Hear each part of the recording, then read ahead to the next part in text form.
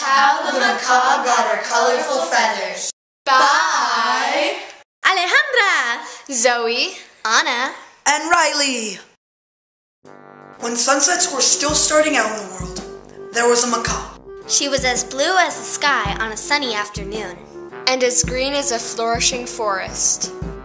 She was both sincere and tranquil, and lived happily in the rich, sweltering jungle of Merlin. Everywhere she went, she helped those in need. She would listen to tales of woe and offer her deepest sympathy. If a cub was starving, she would take it under her wing and feed it. If a peacock had the hiccups, she would fly through his feathers to scare him. One day, a magical unicorn, silky and cream-colored, decided to test the macaw.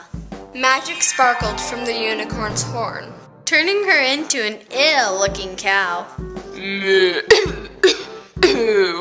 Oh, whoa! Who will take care of my calves?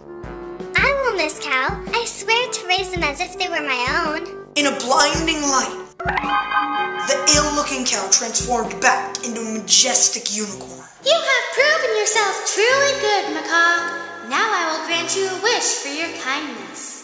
First, Macaw thought of wishing for a designer purse and a fancy gown from Macaw's Weekly. Nah. Then she thought of asking for a brand new blonde wig. Nah. Then the perfect wish flashed into her mind. I wish to take the sunset's beauty with me wherever I go. Macaw heard a delicate whisper on the breeze as the unicorn vanished. Fly now to the sunset! Macaw did as the unicorn commanded. As the sun vanished behind the everlasting land, the fiery colors rubbed off like chalk. And that's how the macaw got her colorful feathers. The end.